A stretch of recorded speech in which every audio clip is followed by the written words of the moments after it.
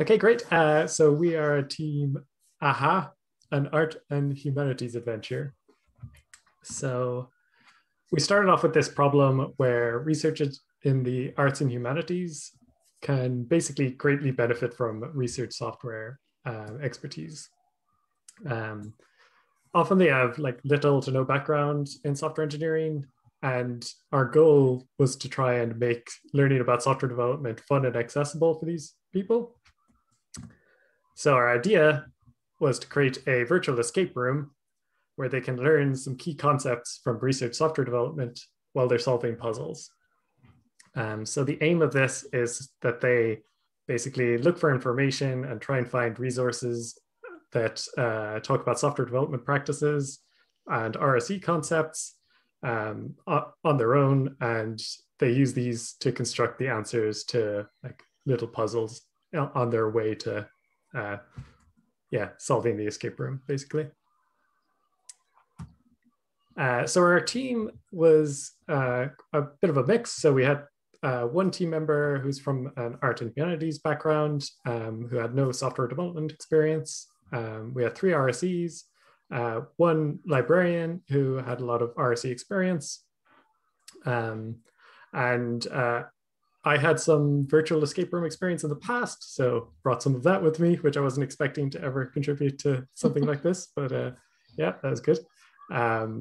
Though I guess a few of us had like bits and pieces of experience on web development and things like that, but none of us are like web developers or experts. So yeah, we kind of had to tie this together with bits and pieces of our knowledge. So here's a group photo of us here. So how did we work? So we started off the day by kind of coming up with a list of kind of like prototype tasks, I guess, because we didn't really know what technology we wanted to use. We kind of had to decide on a few different things to try. So we broke into like smaller groups and tried out different things. And so throughout the day, we kind of had lots of check-in points where we evaluated our progress and decided whether we would pursue a different avenue or basically just stop any future development and try to just polish it as much as possible. We used GitHub project board to track progress. I thought this worked really well. And we used Slack just for sharing links and things like that.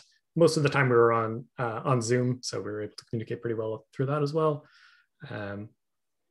So basically just ask for help on small issues, and if people had time between other tasks, kind of offered to help. And we also managed to get in a lunch break, which was really, really nice. And so yeah, we tried a few different technologies, and then we kind of decided that none of those were what we wanted. So we went in the end with just a very simple web page, static website generated from GitHub pages.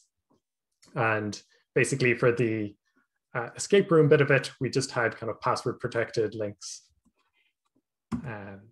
And for the infrastructure, we use Google Docs and Hackpads for brainstorming and coming up with ideas.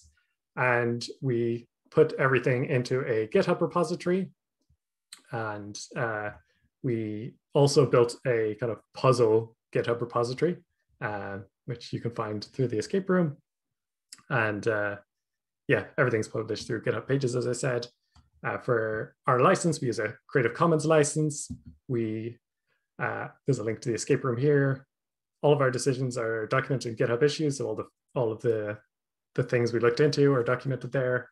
The README describes how to contribute to the project as well. We have a code of contact as well. And now, finally, a very quick demo. So here it is. So you start off the classics department. Someone recommends you look into the RSE group in your university. So you go and check out the RSE office. Turns out that nobody's actually in the RSE office. So you have to kind of look around, look at the cup of coffee that's on one of the tables. And there's kind of a hint that the passcode is the number of letters in API. So you try 3, that doesn't work. So then you have to look up what API stands for. It turns out it's 31. because that's application programming interface. So that's that.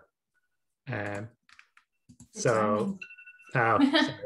Yeah, so we were just going to add more puzzles to introduce more concepts, basically. So thank you so much. Okay.